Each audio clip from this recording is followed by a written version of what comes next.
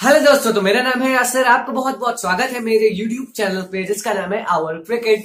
दोस्तों, आज की इस वीडियो में दोस्तों मैं मुंबई इंडियंस की प्लेइंग 11 बताने वाला हूँ। आईपीएल 2020 में मुंबई इंडियंस की प्लेइंग 11 बताने वाला हूँ।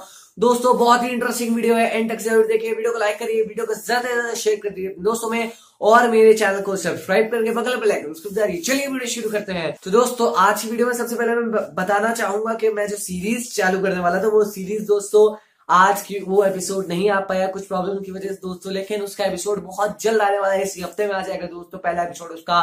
दोस्तों, अब हम लोग बात करते हैं मुंबई इंडियंस की। मुंबई इंडियंस दोस्तों, अगर ओपनर्स की बात कर ले तो जो इनकी ओपन करेंगे वो दोस्तों रोहित शर्मा और क्रिस लिन इनकी ओपन करेंगे दोस्तों, क्योंकि रोहित शर्मा और क्रिस लिन कितने तगड़े बल्लेबाज है, कितने हार्ड हिटर मतलब पावर हिटर टाइप बल्लेबाज है, मुझे आप लोग को बताने की जरूरत नहीं है। रोहित शर्मा हर तरह से क्रिकेट खेल लेते हो, क्रिस लिन को हम लोग जानते हैं किस हिसाब से खेल लेते हैं।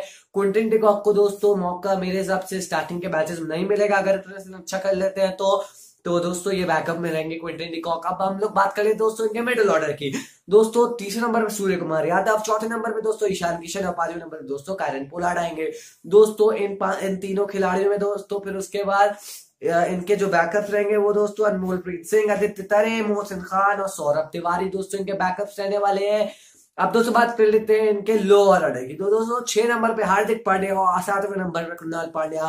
पांड्या ब्रदर्स की पावर नजर आने वाली हम लोग को कि दोनों ही भाई बहुत हार्ड हिटर बैट्समैन है, मतलब बहुत बड़े पावर हिटर हैं। अब दोस्तों बात कर लेते हैं इनके बैकअप की। तो शरफन रदरफोर्ड, प्रिंस बलवंत राय और अनुकुल रॉय इनके बैकअप रहने वाले हैं दोस्तों। अब बात कर लेते हैं इनके गेंदबाजों की। तो 8वें नंबर पे नेथन कुल्टर, 9वें नंबर पे लसित मलिंगा और 10वें नंबर पे दोस्तों राहुल चहर और 11वें नंबर पे दोस्तों जसप्रीत बुमराह आएंगे। ये रहेगी प्लेइंग 11 पूरी। और इनके बैकअप की बात कर ले गेंदबाजी में धवल कुलकर्णी, दिग्विजय देशमुख, जयंत यादव, मिचेल मैक्लैनिगन और ट्रेंट बोल्ट इनके बैकअप रहेंगे दोस्तों।